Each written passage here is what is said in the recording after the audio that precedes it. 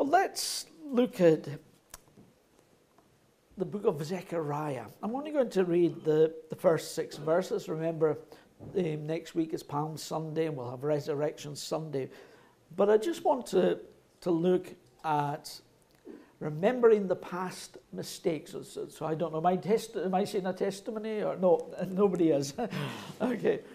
We're going to look at remembering the past mistakes. We've got Zechariah. Remember, his contemporary was Haggai. And his ministry dates from 520 BC to 480 BC. He's definitely the author. Zechariah was the second post-exile prophet. He was a contemporary of Haggai. And as I say, as we look at this is no fairy story. This is history. This is factual. And so Zechariah's first prophecy was uttered some 2 months later than Haggai's first message. Remember, we looked at Haggai a few weeks ago. And so Zechariah probably wrote the second part of his book, that's chapters 9 to 14, around 480 BC. Even though Zechariah spoke to a remnant of Israel, his message was very different from the prophet Haggai. Therefore, this book is all about establishing the kingdom of God through the Messiah. And who is the Messiah? None other than Jesus Christ who came. Now, Haggai had to rebuke the people most of the time because they had lacked their passion, their zeal had gone. They were more focused on themselves rather than the things of God. But Zechariah speaks more to the city of Jerusalem and its history and the nation's connection to it. In fact, he describes the rejection of the Messiah by his own people, but he also, here in these first few verses, talks about repentance, the need of it. However, Zechariah, he has 8 visions, we'll see that over the coming weeks, to comfort a discouraged and a frustrated people. Remember, they were at Babylon and they had returned, but they were discouraged. Things weren't going well. And sometimes in life we can get discouraged and we need someone to come along and encourage us. The prophet began with a stern call to repentance because divine favor is linked to faithfulness. Sadly, most believers are not interested in spending time in prophecy. That's why we hear very few preachers or ministers going to the book of Zechariah or some of these other prophets. And even some Christians fail to read them because they may be difficult, there may be it may be more of a challenge to try to read such books. Therefore, they think, why do I need to learn about prophecy? But it's all about being faithful. In fact, it prepares us because the more you know about prophecy, you will live for Jesus Christ. The name Zechariah comes from 2 words. The first one is to remember. When we look at the story of Exodus, we remember that Jacob and his family went down to Egypt because of a famine, but a new king had arisen in Egypt, the Pharaoh, and he wasn't as kind as the previous pharaohs were to Joseph and the family. And they were put into slavery and bondage. And so the people of Israel cried out to God, and God remembered his covenant with them. And even when they came out of Egypt, the Lord told them to remember this day. You read that in Exodus 13 and 3. After all, when God remembers, he responds. He remembers the covenant he made with them. So God responds. And when you cry out to him, he remembers. Therefore, there was no escape from the past in the ruins of Jerusalem in Zechariah's day. Wherever they looked, there were charred ruins. Remember, the Babylonians had come and destroyed their city, destroyed their temple. So everywhere people looked, you would see the charred ruins of destruction. And they were a perpetual reminder of what had happened because of the past sins of the nation. Therefore, the warning was, do not repeat the mistakes of your forefathers. Do not repeat the mistakes of those before you. This is the warning the prophet gives. And so this morning we're going to have these reminders, 4 reminders. One was the authority. The second reminder was the anger. The third reminder was the ancestors. And the fourth reminder was the acknowledgement. Wow, someone's getting excited already. Isn't that great? Okay, so I'll read it verse by verse. The first reminder was the authority. What does Zechariah chapter 1, verse 1 say? And just if you, some of your Bibles, you might have a little header above it, and it simply says a call to repentance. Now, this is what it says, and sometimes you read this information and you think, maybe this is, what's this got to do with me? Well, what it says is, in the 8th month of the 2nd year of Darius, the word of the Lord came to Zechariah, the son of Berechiah, the son of Iddo, the prophet, saying. And you probably gathered by now, many of these prophets, when they have the verse, they kind of split it, so saying, and that's it. So what we get is, the first reminder was the authority, and we look there at verse 1. What we have is the Persians are in authority. The Babylon has fallen. The Persians are now in authority. And it says it was the 8th month in the 2nd year of Darius. So we've got information, and we can back that up with sources outside of the Bible. It's October, November, 520 BC, with the Persians in power. In fact, this was the rainy season, which was 2 months after Haggai had prophesied to the people. The identification of the year in terms of the Persian reign highlights that the people of God are in subjugation. They no longer have their independence. They have returned to their land, but they had not gained their former independence. And yet they were still having to live with the consequence of the rebellious fathers in the past. Of a former generation, they were suffering because of them. But what's the perception here?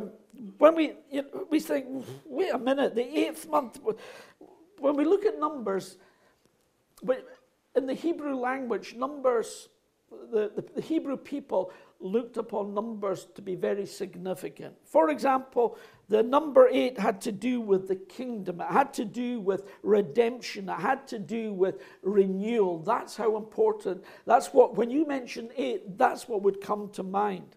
Yet the information is there for us to respond to it, to have a greater perception of the authority. At the same time, this is the 2nd year of King Darius. And what does the number 2? It gives us 2 opinions. We have man's view and we have God's view. But how do we respond to God's way? God wants us to respond to Him. Therefore, it is what we will do for God.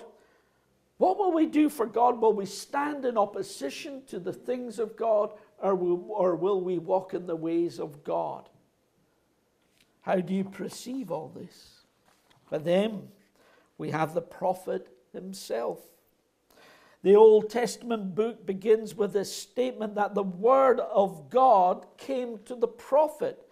This is an affirmation of Zechariah's authority, his commission by God to speak to them. Yet the word of the Lord is the best source that justifies the book and its authority and its authenticity.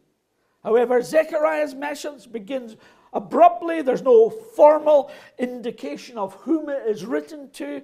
Nevertheless, it is clearly the case that the prophet is speaking to the people of Jerusalem. So here's a man, and he's got God's authority. You know, the Lord says, go out, and we go out with His authority to share His good news with others. So God's authority is much more powerful than any Persian king, because these empires would fall. But then we get this pedigree of the prophet. This genealogy contrasts with the anonymous introduction in the book of Haggai.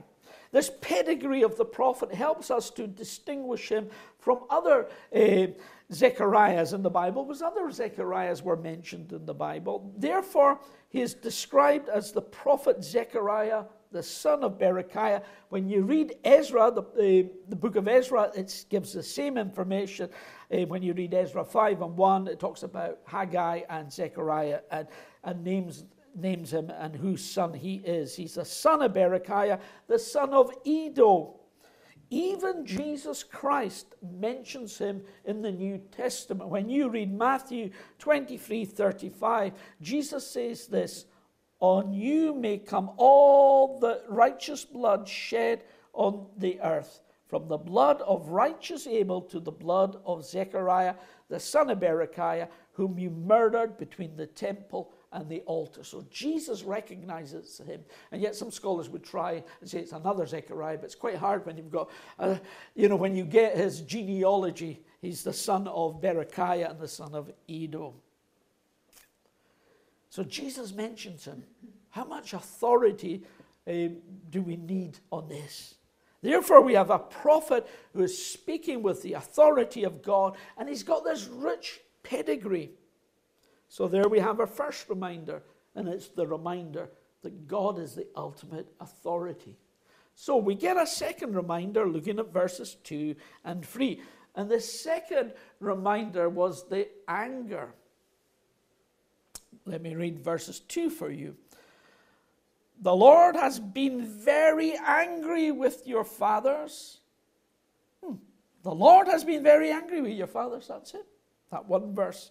Instead of saying fathers, I'll say forefathers. The prophet reminds his listeners that they did not have a glorious past in their forefathers. When I look at my forefathers, nothing but drunks. When I look at it, drunks and troublemakers. That was my background. That was my history. Having a form of religion, but denying the power of it.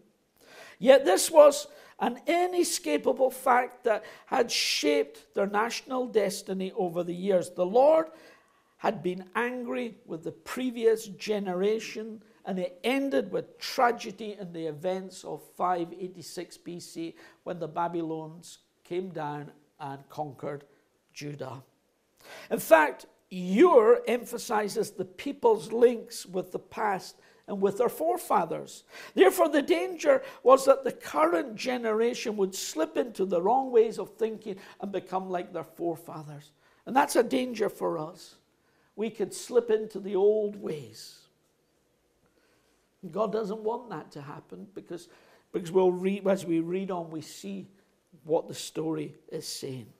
It's interesting in verses 2, when it mentions that word very angry, let's never forget biblical history, because God was very angry with their forefathers. And sometimes people have this image of God sitting in the clouds, and he's got a big stick and he wants to beat everyone and thinks he's constantly angry. No, God is long-suffering. God is patient. God is merciful. God is kind. But we must see God in his entirety and who he is. It's interesting that word very angry, it speaks of frothing. Have you ever seen someone angry and the saliva all comes and it's white? I believe the Hebrew word today means whipped cream. As you whip it up, it becomes all white. But we see angry dogs frothing at the mouth. That's the kind of picture you get. A picture of God frothing at the mouth over their forefathers who were exiled some 70 years ago. And it's interesting what Jeremiah says. He says in Jeremiah 7, 25, 26, he says, "Since the day that your forefathers came out of the land of Egypt until this day, I have even sent to you all my servants, the prophets, daily rising up early and sending them. Yet they did not obey me, nor incline their ear, but stiffened their neck. They did worse than their forefathers." In other words, God was sending prophets to warn them, don't do this. And God's not a God that wants to have all these rules and to spoil life, that you can't enjoy your life. But if you see, As a child, I fell into the coal fire. And so ever since that time, my parents were constantly telling me, keep away from the fire.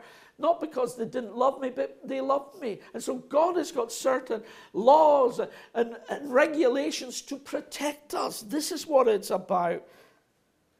And yet God had allowed the people to return back to the land with a hope. This is how merciful He is, with a future. But if they go the old ways, then things would go the same.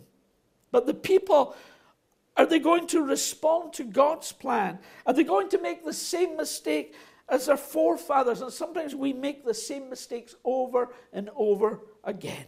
I've come across many that have dealt with alcohol issues, and the same mistakes are made over and over and over again. I've seen it in my father constantly until finally he changed his ways when he almost died. But we must learn. So we get verses 3 here. It says, therefore say to them, thus says the Lord of hosts, return to me, says the Lord of hosts, and I will return to you, says the Lord of hosts. 3 times it's mentioned there. Lord of hosts. We get this failure.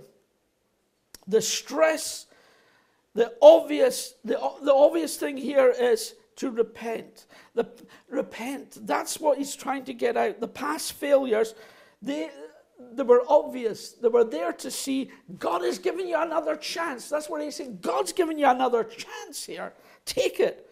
The call to repentance was stressed before the promise of mercy in this verse. This title, Lord Almighty, the Lord of hosts, stressed 3 times in this little verse to stress the power and the dominion of God. Therefore, the people should give careful consideration to the warning. God has given them another chance. Take it. Because God is forgiving. When we think about it, we must understand the character of God, of God's anger, in the context of His obedience and forgiveness. So this is a promise based on mercy and the forgiveness of God who loves us. We hear of the story of Hosea. He was another prophet, and God asked him to do a strange thing. He told him to marry a prostitute. And God was, through this illustration, was showing him how He loved His people. God was still loving His people, even though, like a man and a wife. Can you imagine the wife going away, living with other men, and then God says, go and buy her back from the slave market. And that's God's care for His people. He's willing to give us a chance to take us back, even when we mess up, and sometimes we mess up. So God is forgiving. Return has many meanings in the Hebrew language. The verb could mean return to the promised land, which they had done. They had made great sacrifices to return to the land.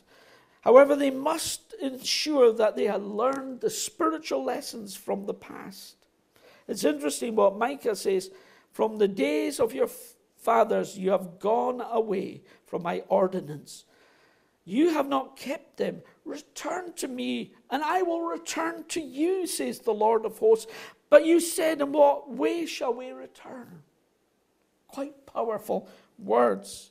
This return has to do with God. He's extending His mercy to them. He wants them to respond to Him. In fact, this is the promise of God returning to us, if we respond to His call to return to Him.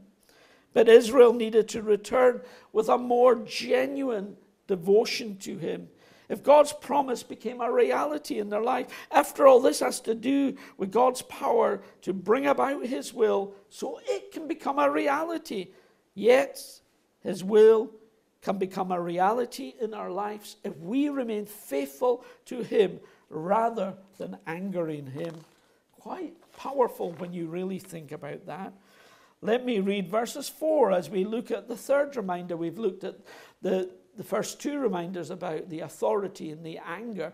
The third reminder was about the ancestors. So let me read from verses 4 for you as you follow the same passage of Scripture. Do not be like your fathers, to whom the former prophets preached, saying, thus says the Lord of hosts, Turn now from your evil ways and your evil deeds. But they did not hear nor heed me, says the Lord. The prophet Zechariah reminds his listeners of past rebellion, the past rebellion of their ancestors. And you just need to go into the books of some of the Old Testament prophets. You need to, if you read some of the history of it, you can understand how they had rebelled, how they rejected God's prophets, how they beat them up and how they mistreated them. So the decision is theirs. We all have decisions to make. The prophet Zechariah reminds them, yet there is always a strong influence from one generation to the next generation that we can influence people either for good or for bad. But the bad example of their forefathers was such that they had to make the right decision. Remember, we were saying that too, it kind of sticks out. What way are you going to go? Are you going to go God's way or are you going to go your way? A decision needs to be made. The bad example of their forefathers was such that they had to make this right decision. Therefore, they had to distance themselves from the evil attitude of their forefathers. In fact, their ancestors had been so hard on their attitude that they no longer became responsive to God. That's why Isaiah says, seek the Lord while he may be found, call upon him while he is near. The former prophets highlight, we get the status of the prophets like Isaiah, Jeremiah, and Ezekiel. After all, those prophets like Isaiah told them, change their evil ways, change your deeds. Yet the authenticity of earlier prophets endorsed the fulfillment of what's been predicted. In fact, they preached about repentance and the abandonment of all their evil ways. It's interesting what Malachi says. But you have departed from the way. You have caused many to stumble at the law. You have corrupted the covenant of Levi, says the Lord. So you can see the passion of the prophets. It's not because they're more righteous or they're better than anyone else. It's nothing to do with that, because God wants to bless people. God wants to heal people. God wants people to be in the best possible place. So it's not knocking people down. It's not condemning them. It's getting people to go on the right way for God. This is what this is all about. However, their ancestors paid little attention to the prophets, so pain and disaster had come upon the people. And so, what we see, if you don't study the prophets, you might be heading for a spiritual disaster. Now, I'm not talking where you spend eternity, but I'm talking about if you're alive at the end times. And I believe we're getting very close. Maybe we're actually in the end times. If they said it was near the end times in the New Testament, we're very much closer to it. If you are not being faithful or doing the things the Word of God would have you to do.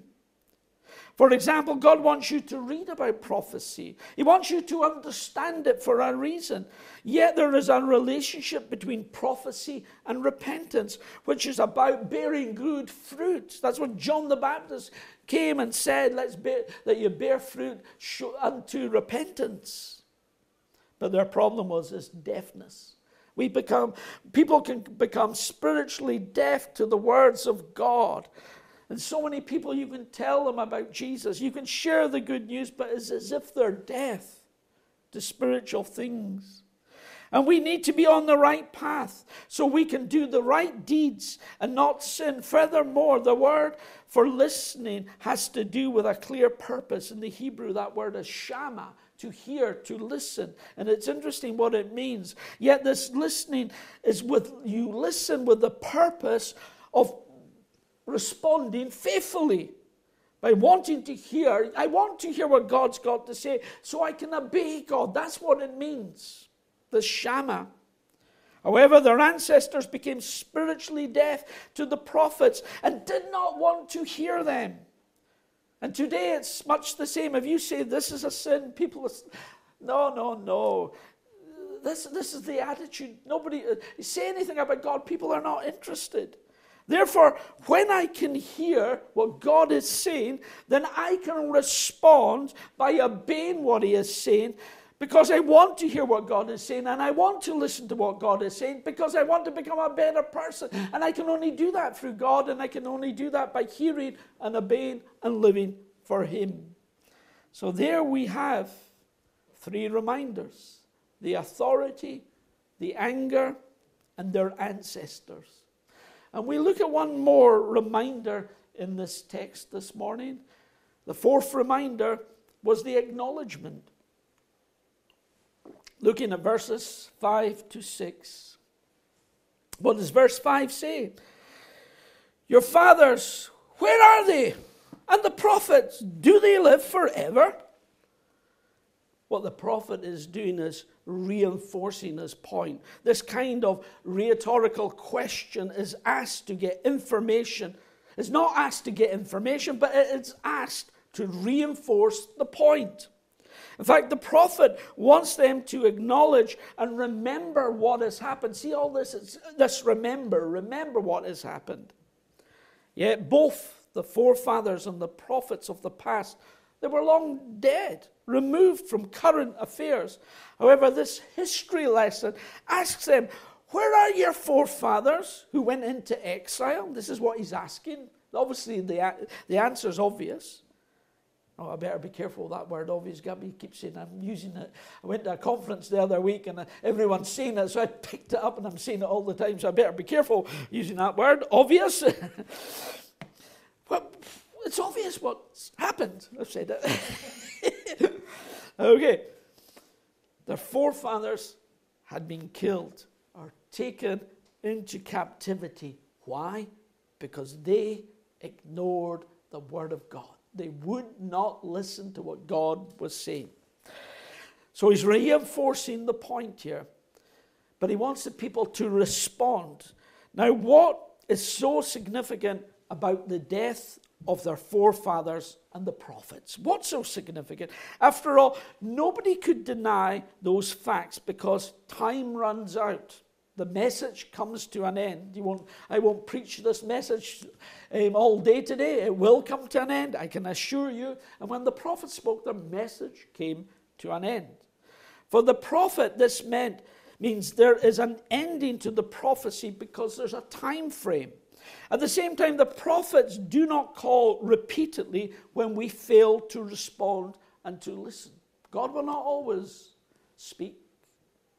There'll come a time when he will stop. If you ignore him, you reject him, like their forefathers, their hearts became hard and they couldn't get through. So the people are being urged to acknowledge their need to respond while they can, while there is still time to respond. So we have this reminder. We need to be reminded about what this has got to do with us and to acknowledge it. Those who lived and died in sin are in torment. They were warned by Moses and the prophets. Jesus gives us this parable. It's in the Gospel of Luke about the rich man and the poor man. The poor man's called Lazarus. The rich man had everything he needed, and the poor man would be just eating the crumbs from his feet almost. But both had died. And Jesus tells the story.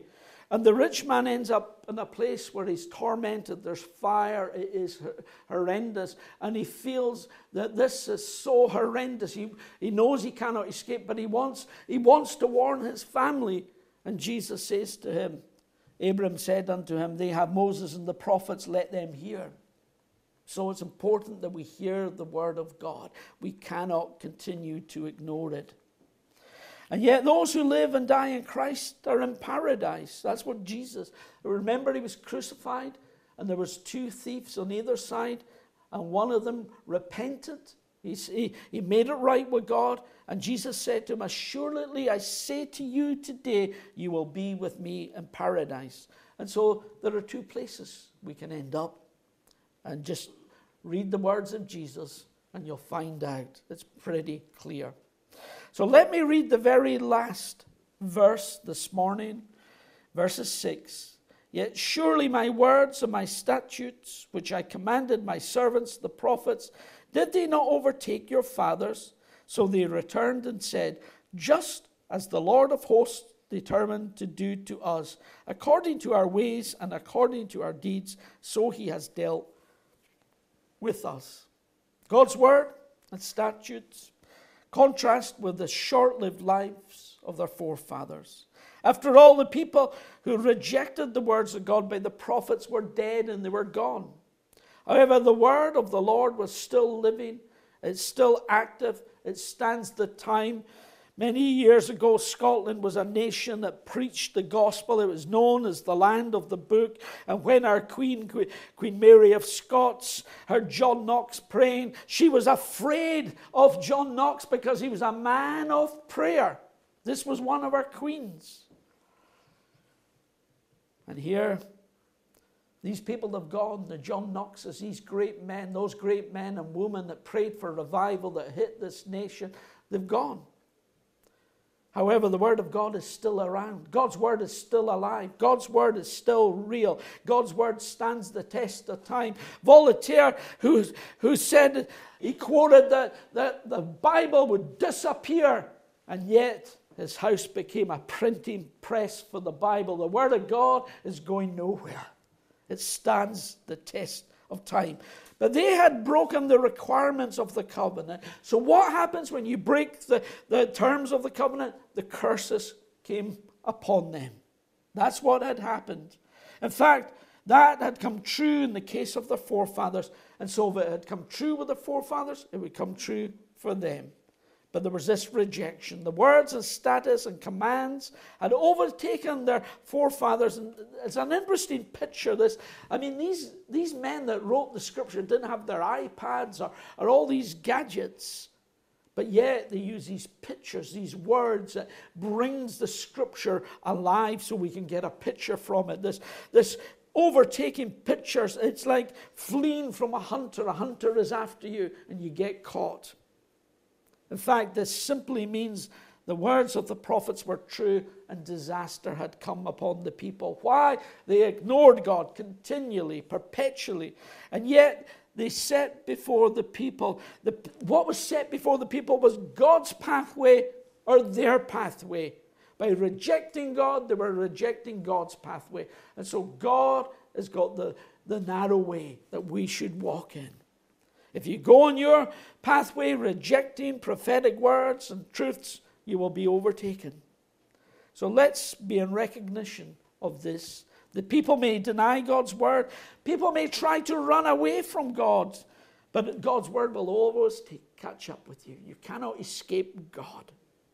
There are many people, I hear the stories, they try to run away from God, but wherever they go, they seem to find another Christian that'll tell them the same thing from the Word of God. You cannot escape God. He's everywhere. He's too big to run away from, as the psalmist says. In fact, God speaks. And what had happened? They denied God's word. They were failing to recognize God's word. Their forefathers were caught. Many were enslaved. Many were murdered. Many were taken and starved and mutilated. Acknowledging this has a negative meaning in the text, just as God said he would do it to them. And it's the same today. If God says there's a place called heaven, if he says there's a place called hell, he means that. And we've constantly been told about these things from the Word of God, and we can choose to ignore that. But at the end of the day, we're not robots. God gives us the free choice to choose if we'll walk with him, if we'll serve him, if we'll believe him, if we'll trust him. But we know the story.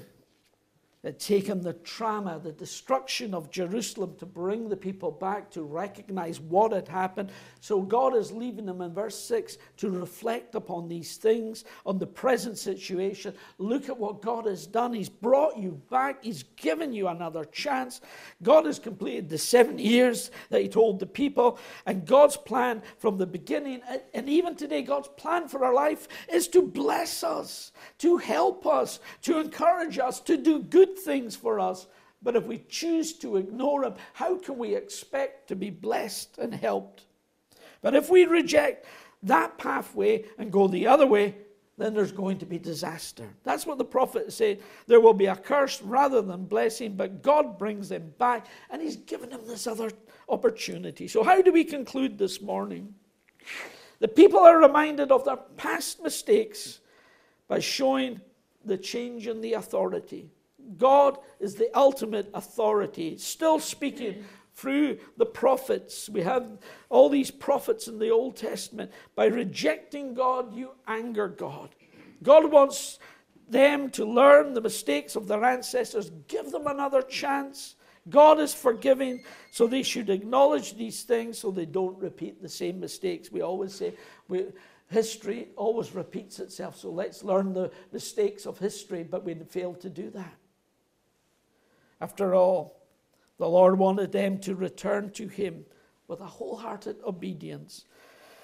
Now, a sensuous, irreligious life means the loss of God's grace and mercy and blessings. Yet it's all about being on the right course, the right path, so we don't sin, because the Word of God is there to guide us, to help us. But this is to get our attention, so we do acknowledge the deeper message. And if we acknowledge God and his message and his word, we start to see the deepness of his word. And when we start to believe what his word is saying, that will move us. And that's what the prophet is trying to get the people to be moved, to be encouraged by what God is saying, responding to what he is saying. So we are able to respond in faithfulness, to be part of his kingdom, part of his great kingdom. And so we have these 4 reminders about the authority, about the anger, about their ancestors, and the acknowledgement. So, remembering the past mistakes, today is the day that you can serve the God who gives a second chance. Maybe you find that message is not for you. Maybe there's someone you know that needs a second chance. God is in the business of giving a second chance. If we mess up, we make mistakes, he is there to forgive. Let's trust in him. And let's learn some of the lessons that we have looked at in these 6 verses this morning from the prophet Zechariah. Let's pray. Father in heaven, we thank you for Calvary. We thank you for the New Testament covenant. The Lord, if it wasn't for your mercy and your grace, Lord, we would be consumed. And Lord, we come before you, the awesome God who died, who shed your blood for us. Lord, let us pay attention to what your word is saying. Let us listen carefully to what it is saying. And let it not go in one ear and out the other. But let's be studious of your word, acknowledging what you're saying. Because what you have written is all because you love us. That's what it's all about. And so we thank you this day. Our Father, which art in heaven, hallowed be thy name. Thy kingdom come, thy will be done in earth as it is in heaven. Give us this day our daily bread, and forgive us our debts, as we forgive our debtors. And lead us not into temptation, but deliver us from evil. For thine is the kingdom and the power and the glory forever. Amen. May the Lord bless you this day. And please feel free, have a cup of tea, speak to someone, share a word of encouragement to someone.